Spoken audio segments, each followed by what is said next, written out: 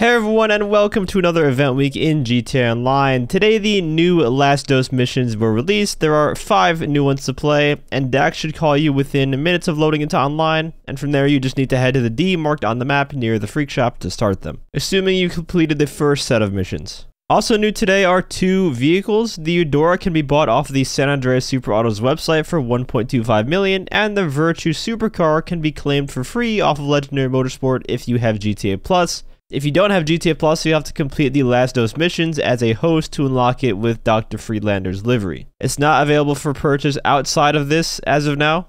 The Eudora is unfortunately another limited time car. After March 29th, it will be going away, so keep that in mind. If you want to purchase this vehicle, just know you only have 2 weeks to do so. There are also some new clothing options, mainly cardigans and designer jeans with lightning and fire patterns on them.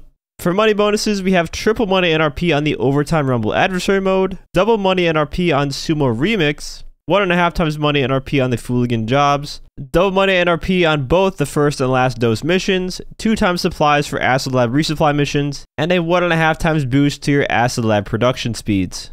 For the launch of the last dose missions, there's a new clothing event that you can complete to earn a few rewards. If you complete the last dose mission, this is an intervention, you'll get the Floral Guffy pool sliders. If you resupply your Acid Lab and complete a cell mission, you'll get the Black Anima Flourish Ski Mask. If you complete a Stash House, you'll receive the Teal Anima Flourish Ski Mask. And if you finish all the Last Dose missions, you'll get the Lime Leopard Slab Cap and Canvas Shoes. You'll be able to earn all these rewards from now until March 29th, and the gifts will be given within 10 days of completion or through Rockstar support.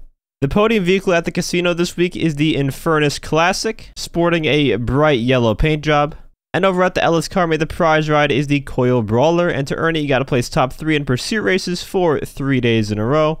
Also at the Carme, you can test drive the Penumbra FF, the Beater Dukes, and the Typon, and for those of you on Next Gen, your HSW ride is the Devasta 8. And that's gonna bring us right into the discounts. At 50% off, we have the Rustin, the Beater Dukes, and the Sea Sparrow. At 30% off, you can get all body armor, as well as all ammo, which includes Mark II ammo. The Brickade 6x6 with the Acid Lab install equipment also discounted at 30% off. And finally at 25% off the Weaponized Tampa, the Typon, Tyrant, and the Milljet.